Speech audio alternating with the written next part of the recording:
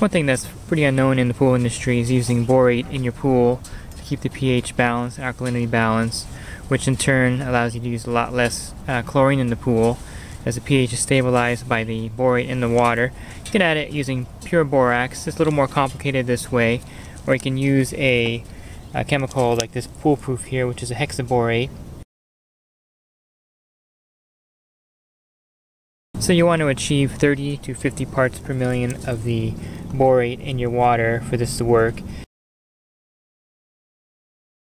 And also by having a borate level of 30 to 50 parts per million in your pool, it'll actually make the water more sparkling and actually softer, as borate is a water softener. So one of the great things about having borate in your water is that it'll eliminate the need for algicides. The borate in the water will act as a natural barrier to protect your pool from algae formation, so you won't need to buy expensive algicides in the summertime or to shock your pool.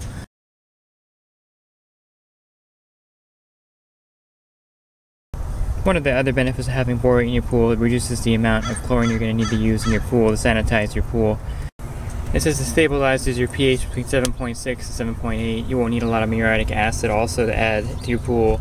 If you have a saltwater pool, this is a great way to stabilize the pH in that particular pool. As you know, as the cell produces the chlorine, the pH also rises. So this is a great way to help maintain your pH level, keep it stable in a salt pool. The pure borax that you would find at your local store. I got this box at Walmart. It's almost a 5-pound box of the borax. You can go with this method, but you're going to know you're going to need to use a lot of muriatic acid to balance out the pure borax. And the easy way is just to go with the pool proof here.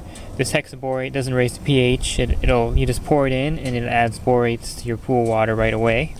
You're also going to need to invest in a test strip. This one here is by Lamotte.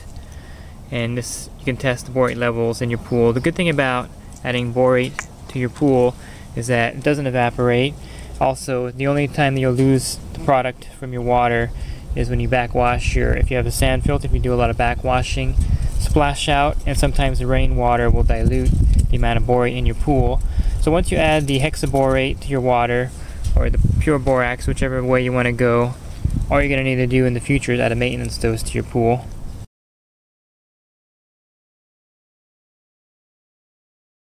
Okay, it's important to have your pH where you want the level at when you start the borate treatment of your pool.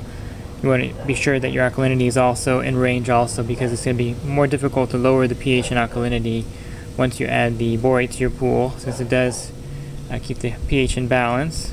Before you add borate to your pool, you want to make sure alkalinity is in balance also. So that's anywhere from 80 to 120 depending on your pool type.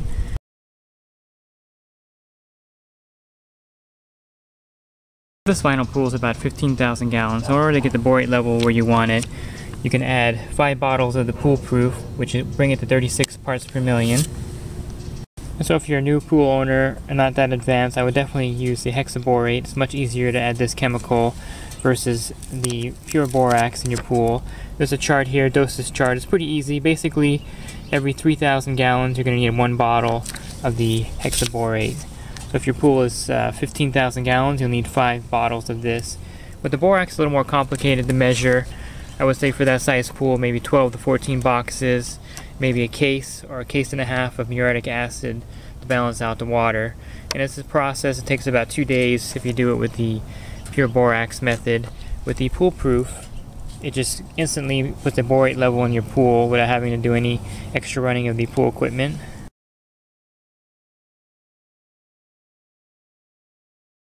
Just to recap the benefits of having a borate level of 30 to 50 parts per million in your pool, whether you're using hexaborate, the pool proof, or using the pure borax, you're going to reduce your chemical usage. You're not going to need to use as much chlorine in your pool. You also will eliminate the use of algicides, as the borax is an algae inhibitor. And you also won't need to use as much muriatic acid in your pool as the pH is stabilized. So the initial cost of adding borate to your pool is going to be countered by the fact you're going to save money by using a lot less chemicals in your pool year-round. And again, once you add the borate to your pool, it stays in the water, doesn't evaporate, and you'll just have to do a maintenance dose in the future.